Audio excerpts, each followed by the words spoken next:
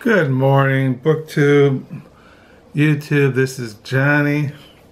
Just put on a warm shirt. It's kind of coolish on this September the 14th, 2019 morning. It is, according to my clock, it is 10:12 in the morning here in West Michigan, by Lake Michigan. I posted those videos of the sunset last night. My wife and I, we drove out to Lake Michigan. It's about 15 minutes from where we live. And it's part of the Great Lakes. I'm sure there are people all over the world that, somebody commented that they called the lake a sea, but it's not a sea. It is one of the largest freshwater bodies of water in the United States, Lake Michigan. So we went there to see the sun go down, and I took some videos and photos. Something different. Usually lately since I stopped going for walks, I take pictures of the stuff around the house. Now once in a while I'll go out for a walk in the country, a country park. There's lots of parks around here. There's Lake Michigan, there's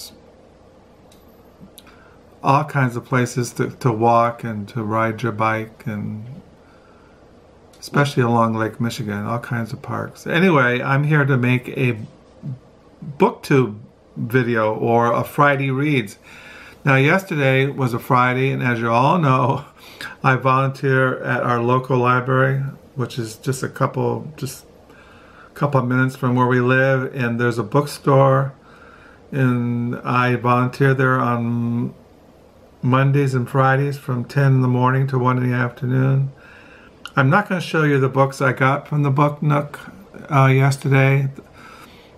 I'm just going to show you what I read when I was at the Book Nook. I got this in the mail this week. This is Stephen Spender, his journals from 1939 to 1983. The journals open up with in September of 1939, and you have the beginning of the Nazis and Hitler, and the beginnings of the Second World War. And he writes the journals as he knew they're going to be published eventually, so they're very they're just really beautifully written. Now, Stephen Spender was a poet, primarily, if I remember correctly. Now, I did buy a used biography on the life of Stephen Spender. As you all know, I have this love for biographies, and I bought a biography on his life. But he was primarily a poet, and it says here in the back, a central figure in the political and cultural life of our time for over 50 years, Sir Stephen Spender has witnessed and participated in some of the century's most significant events, and has known many of its most interesting and gifted individuals. Having kept journals intermittently most of this time, Spender has recorded his vivid observations and reflections on the scenes he has witnessed, portrayed in his friends and acquaintances, including W.H. Auden, T.S. Eliot. I showed you that book that Stephen Spender wrote on T.S. Eliot. Is it Stephen Spender? Christopher Asherwood, Francis Bacon, the very famous painter, David Hockley, and many others. Set down his ideas, hopes, aims, and regrets. Yeah, I read this at the Book Nook. I really enjoyed it. I read it last night. I don't remember what I read. Yeah, I read this before I went to bed. And I've been reading Duck's Newburyport by Lucy Ellmann. I've read 181 pages. I really like this. And I've been reading still The Cold Warriors, Writers Who Waged the Literary Cold War by Duncan. This is really good. I've learned a lot from it, and I'm really enjoying this. It's really good. The last thing I read was about Graham Greene, the very famous novelist, and he worked for the British intelligence agency during the I think it was back in the late 30s. So it's interesting reading about Graham Greene, because I collect the writings of Graham Greene, biographies, anything about Graham Greene I collect, and it was interesting reading about him and his work being a spy there in North Africa. In the mornings, I like this morning I'm reading for devotions Biblical Theology, the New Testament, Peter Stuhlmacher. I've read almost 470 pages. This book is over 929 pages. It's become one of my favorite books. I probably put it on my list of one of the top books I've read as a Christian. I think every Christian should read this. Every minister, elder, bishop, deacon. It's really good. I've been really blessed reading it. And I'm still reading in the morning. I read this. I had a dentist appointment. I think it was on Thursday. Anyway, I've been reading this in the morning too, Doing Theology with the Reformers by Gerald Bray. And reading Romans chapters 1 through 8 and the Reformation commentary in Scripture. I've been reading these two in the morning.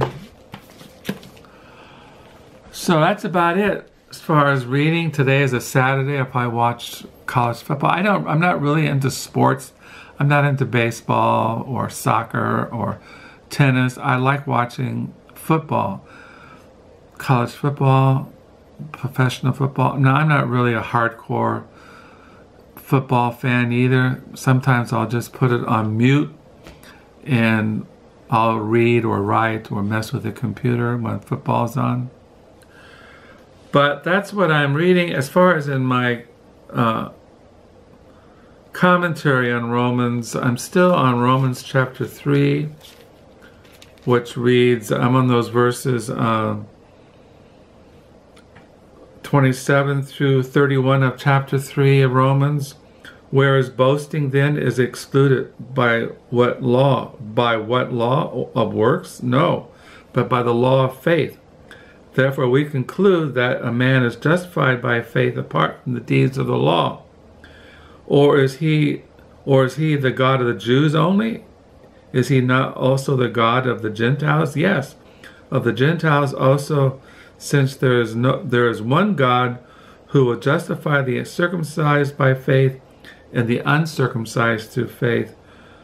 Do we then make void the law through faith? Certainly not. On the contrary, we establish the law. So that's where I'm at in my Romans chapters 1 through 8 commentary. I'm there on Romans chapter 3.